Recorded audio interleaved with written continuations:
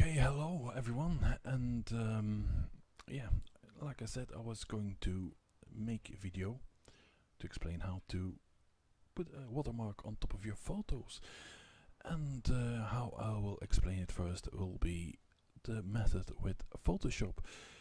Some of you have Photoshop, and if you don't, you can always download GIMP, which is actually a free version of Photoshop.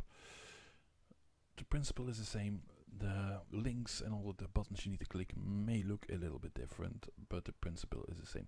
So you put your photo that you want to place a watermark on your Photoshop. You open a new file, you drag and drop a photo.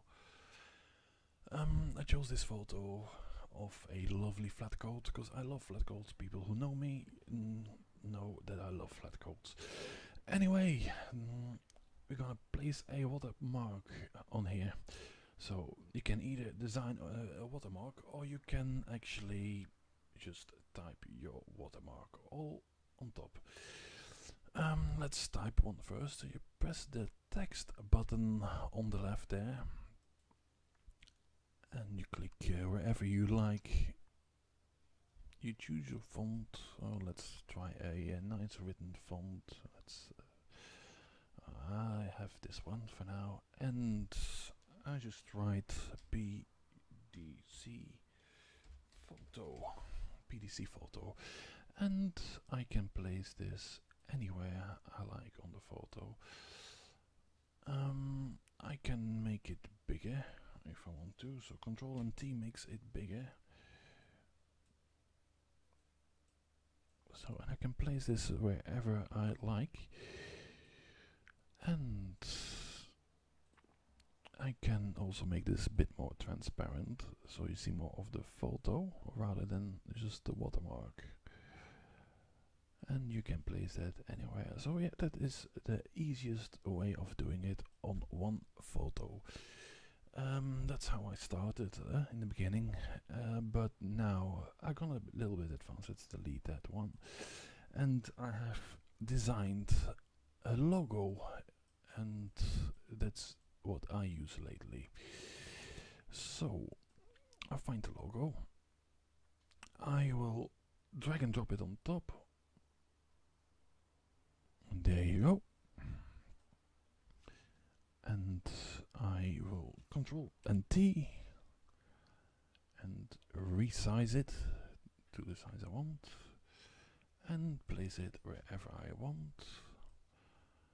Let's place that one there. There you go, place.